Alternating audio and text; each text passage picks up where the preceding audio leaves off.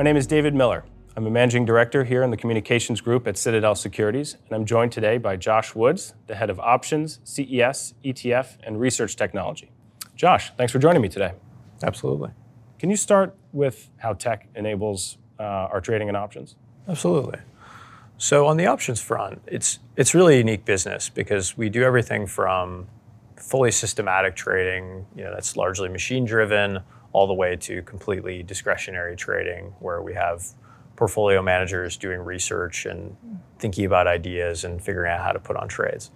So given that diversity, there's a huge range of technical needs. We need things as basic as the technical systems that connect to the markets and know how to electronically interact with them, all the way towards tools to enable data processing for research and ideation, tools to help traders actually manually enter trades, manage orders, and things like that. So in particular in that business, there's a huge amount of diversity in the capabilities we actually deliver. And certainly options, just given how many symbols there are, the data needs and the need to analyze and ingest data in the options market is enormous.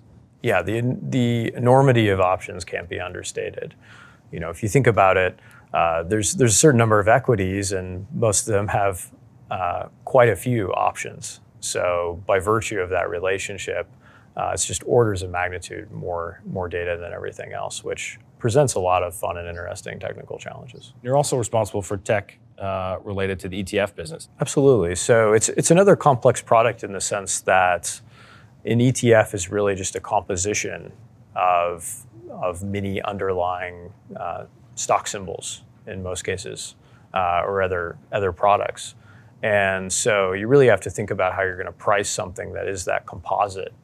So it again has very interesting data needs as well, just given the sheer breadth of some of those ETFs in nature.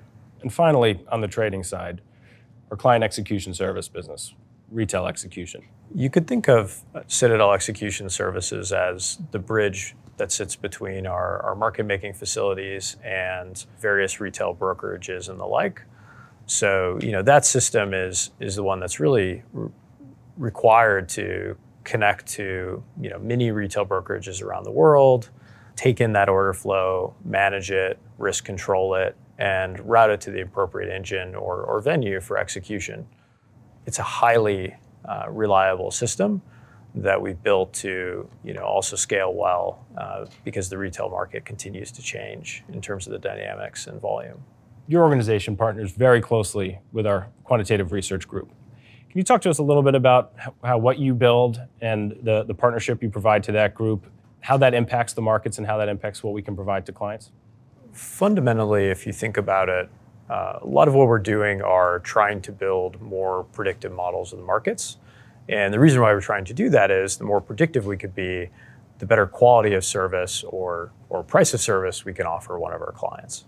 And if you think about that from an end-to-end perspective and what technology is needed, we need the ability on the research side to be able to efficiently iterate on ideas, to run large computations easily and cost efficiently, and do other tasks related to that to do research efficiently to build those better models.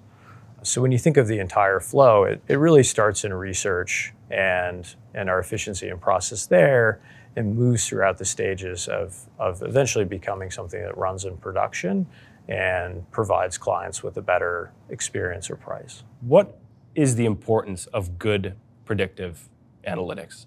What does that enable for us as a business? It enables us to be able to price and assess risk more accurately, which influences the way we trade in the market. And that's the core of really what we do.